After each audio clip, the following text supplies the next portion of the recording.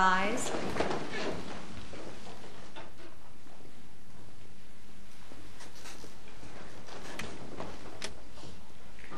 Before I make my final decision, I want to tell you that though I appreciate your efforts, I'm concerned about what happened the other night. That was just a misunderstanding. He wants to be with us. Did he tell you that? Ms. Allen, would you share your interpretation of the situation? Yes. A child in this type of crisis, still grieving his parents, would certainly not want to go against a choice made by those parents, having to some degree internalized and blamed himself for the loss. That burden of guilt would render him utterly incapable of making an autonomous choice. Oh, cut the crap. Excuse me? I have 2 cents and I'd like to put them in. I'm Waylon's great aunt, you know.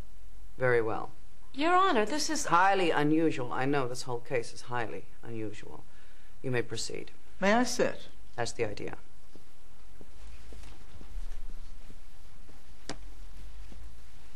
If it please the court. I don't quite know where I'm going with that, but that's what they always say on those law shows. So in any case, may it please the court. I adored my beautiful niece, Bethy, and her lovely Tim.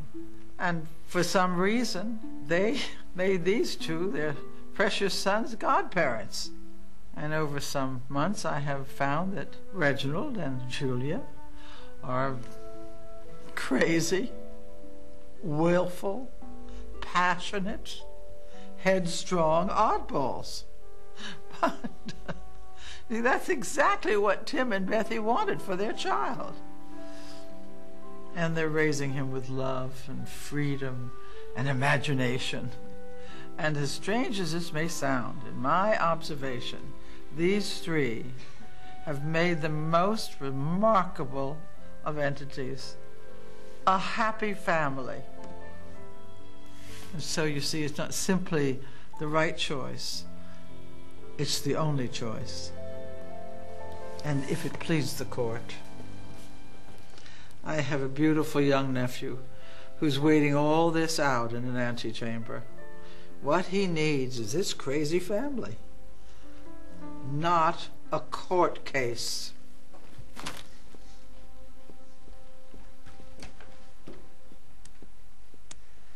Your Honor, these people have had 10 different careers between them in the last 5 years. That is not true. They bounce from relationship to relationship, apartment to apartment. Objection? Who is to say they wouldn't change their minds again? As you can see, between these 2, delayed adolescence and a wacky aunt. She is not wacky. They're all wacky. People, I've reviewed all of the reports. No one is going to tell me something I don't already know. I'll announce my decision after a brief recess. In the meantime, why don't you all hone up on Robert's Rules of Order?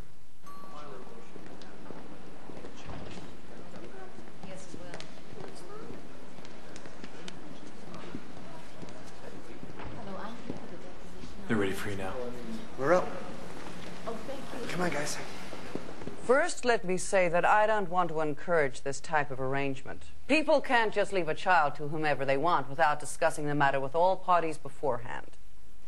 But sometimes things aren't normal. And sometimes parents know what they're doing, even if they do it all wrong. Custody is hereby granted to Julia Bellows and Reg Robolati. Yes.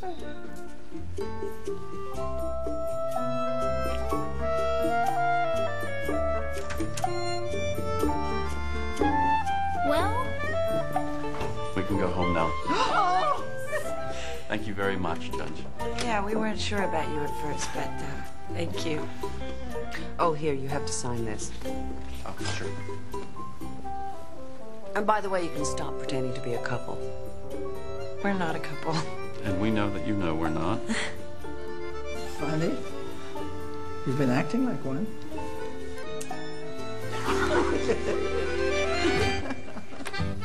You're so slow sometimes. Oh, right. Yeah. Come on. Okay.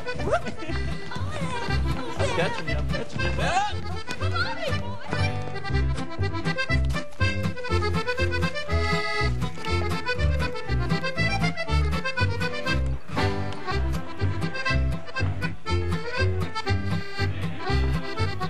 So now I'm 10, which means I'm finally in the the double digits, which is a big deal, according to Rick and Julia.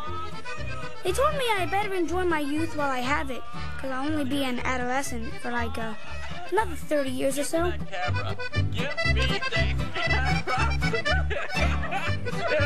told me that I'm gonna be Reg's best man. I'm starting to feel like everyone around here is growing up fast.